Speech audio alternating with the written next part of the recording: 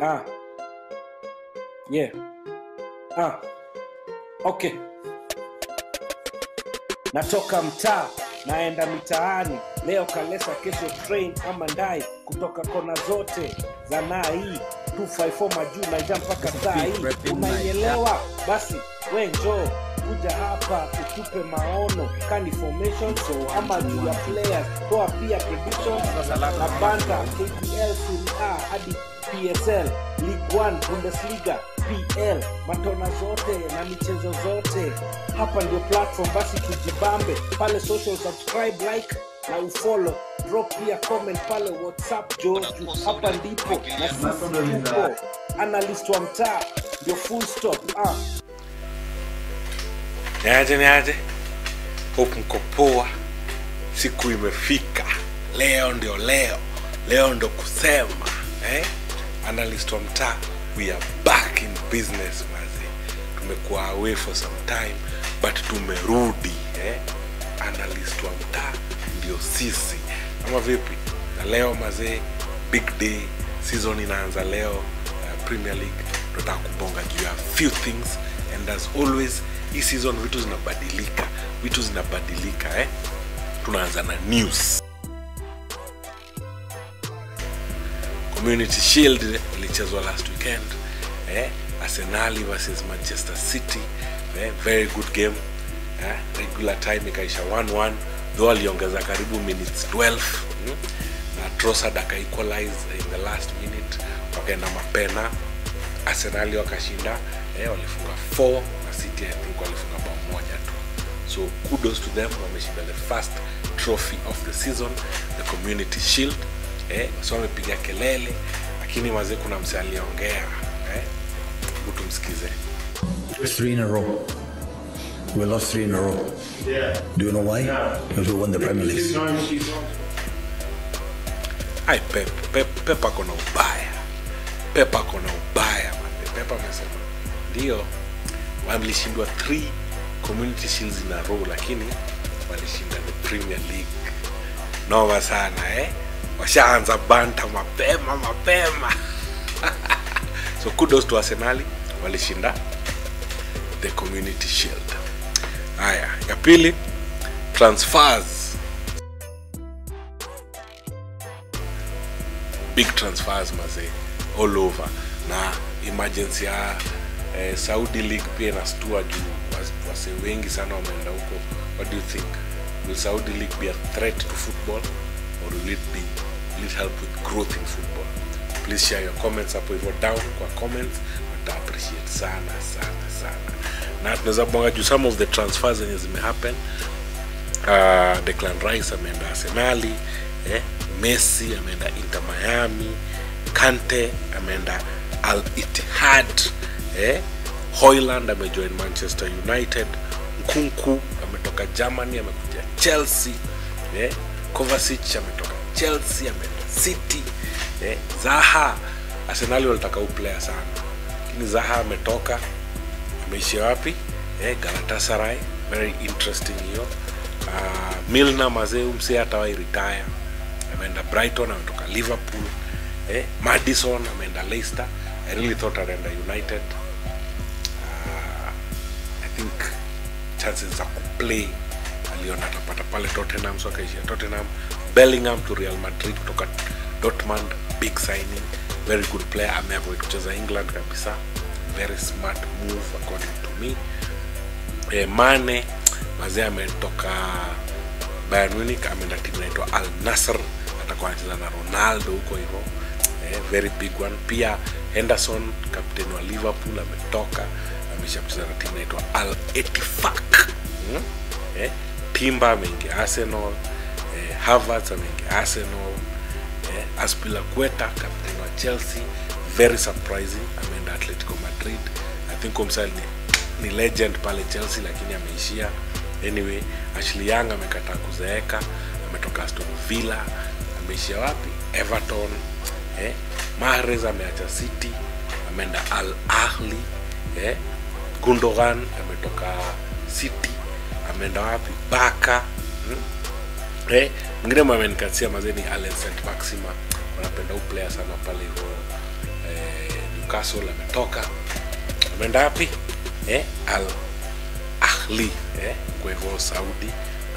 The biggest one obviously, Ballon d'Or winner Karim Benzema ametoka na ameenda Al Ittihad. Mazi atakuwa anacheza kwa hivyo na Kante. Noma sana. Hizo ndo some of the big moves that zime happen. Gani imekusurprise? Gani unafikiri itakuwa big move? Gani unafikiri itakuwa na impact this season? Share comments zako, share feedback yako, tuta appreciate sana. Haya, predictions. Mmebongana nyinyi na mmetupatia feedback yenu on who and what you think will be the top 4 ya Premier League next season. Ndo hizi hapa prediction zenu. Ajama jamaa, prediction yangu ya top 4 Premier League this season. Ya kwanza naweka Arsenal, number 2 naweka Man City, number 3 naweka Manchester, alafu number 4 sasa kuna Newcastle, kuna Chelsea na kuna Liverpool. Hapo itakuwa ngore. Mimi nasema Arsenal number 1 kwa sababu gani? Last season tulionyeshana kuwa tunaweza chukua hii league, so na Arsenal na the new signings yenye tumefanya, najua itatuboost, itatusaidia sana. Alafu na ile tactic ambayo Mikel amekuja nayo imekuwa poa, imekuwa solid, wachezaji wana link up vizuri. So this season itakuwa ngori sana. This season itakuwa ngori sana. Number 2 Man City, najua wameng'ang'ana, najua last season walipatia competition akachukua ligi, lakini this season tunataka tuambie hakuna kikombe ambao watachukua. Round hii itakuwa ngori sana.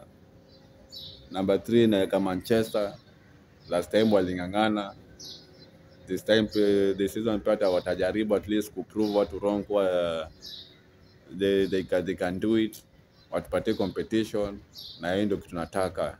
Wacha kuja tumenyane pale juu.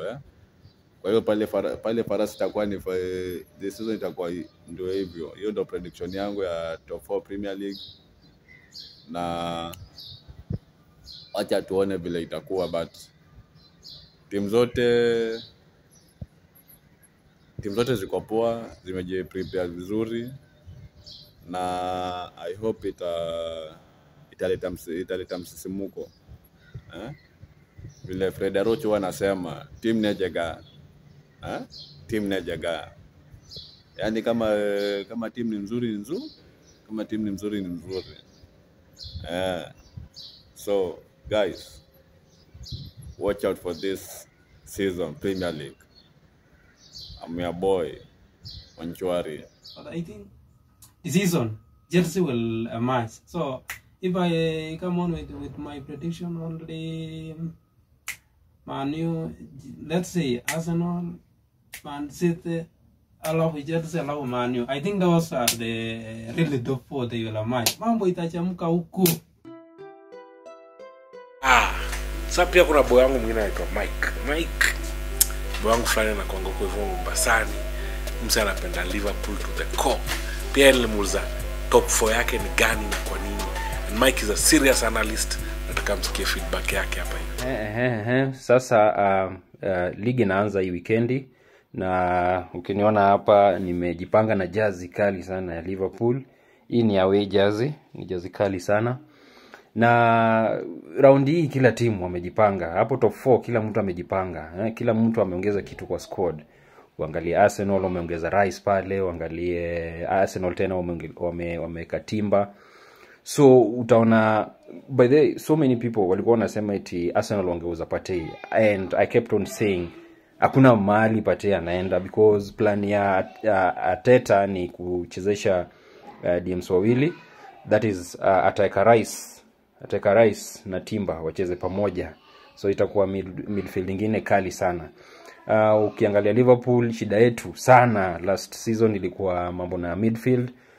Tukaongeza players wawili pale, Zoboslai, tukaongeza McAllister, so tuna expect hiyo mid ikuwe kali sana. Watu wanasema oh you guys you need a DM. We always trust our manager, na tunajua pale Liverpool situation yote tu yani solution itatokea. So to sign DM ama tusipo sign DM, yani sisi tuko tu sawa. Tuliongeza watu wawili, that is Zoboslai na McAllister, so tuko tu hapo. Alafu ukiangalia Man City pale wameongeza players wengine pia wawili sana, wawili wazuri sana. Mmoja anaitwa Josko Gavadiol, alafu mwingine anaitwa Kovacic alikonga Chelsea.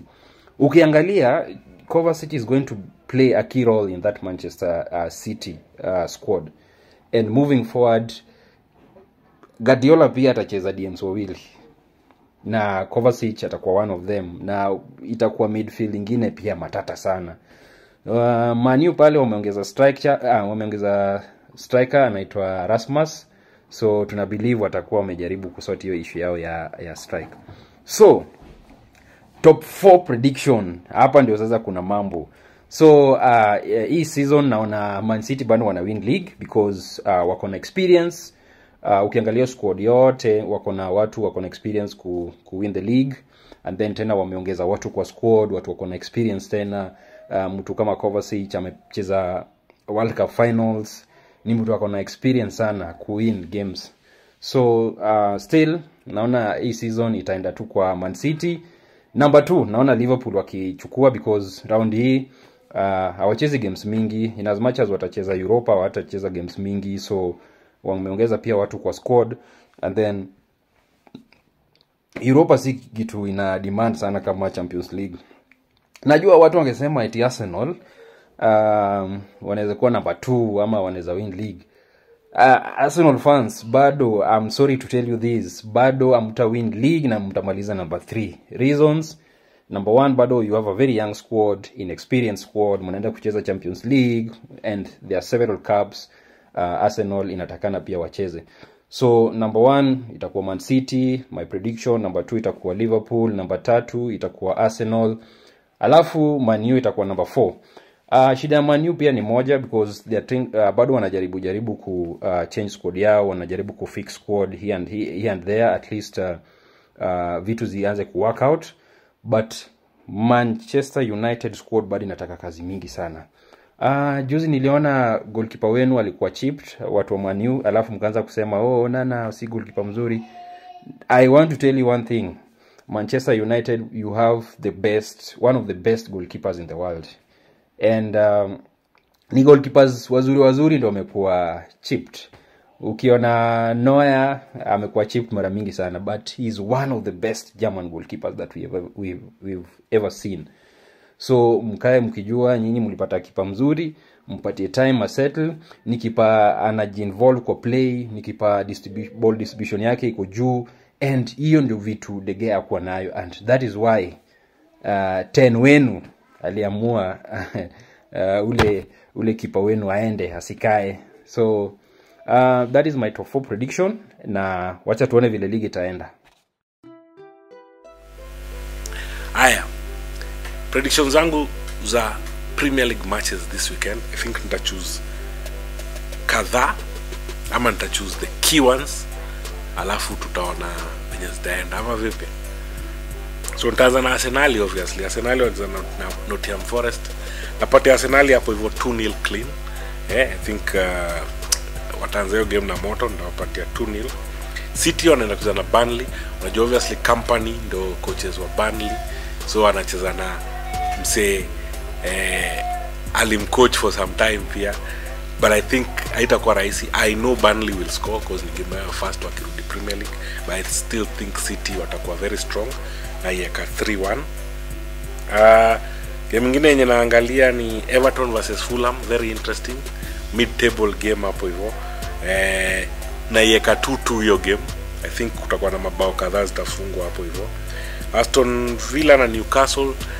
Newcastle obviously season wako na point ya kuprove, alafu Unai Emery pia ako na point ya kuprove, lakini I think Newcastle watashinda hiyo 2-1. United wacheza na Wolves I think on Monday. Easy win for United na yeka 3-1. Alafu Chelsea wacheza na Liverpool, game of the weekend. I think that would be a very interesting game to watch, because Chelsea wanajaribu kumerge all the talents they bought. Liverpool wana rebuild. I'm calling it 2-2 for that game. Hizo ndo predictions za analystwamtaa for the Premier League week 1 matches. Wewe yako ni gani? Tafadhali tuambie hapa hivi down. Ama vipi? Yeah. Hiyo ndio show ya hii wiki, our first show of the season. Tumeanza hivyo na tuna hope iko na impact. Tuta review hizo results tena next week, tuone venye zimeenda, na tuna hope mtasubscribe, mtazidi kutufollow na to build analystwamtaa pamoja. Ama vipi? Wewe kama analyst bonga na sisi kwa hizi pages zetu hapa hivi, tuta appreciate sana, tuzidi ku analyze pamoja. Ama vipi? Next time, baadaye.